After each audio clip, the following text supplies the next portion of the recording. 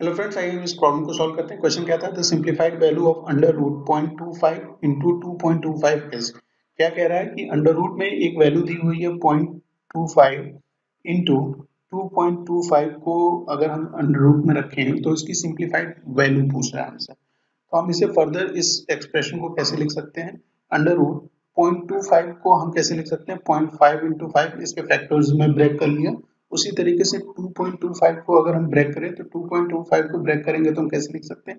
1.5 into 1.5 लिख सकते हैं। आप देख सकते हैं कि ये दोनों पेयर्स में है। जब स्क्वायर रूट हटेगा, स्क्वायर रूट अगर हम हटाते हैं तो ये पेयर्स क्या हो जाएंगे? सिंगल हो जाएंगे। इट मींस नेक्स्ट स्टेप में जो आने वाला है वो क्या आने वाला है? 0.5 इंटू 1.5।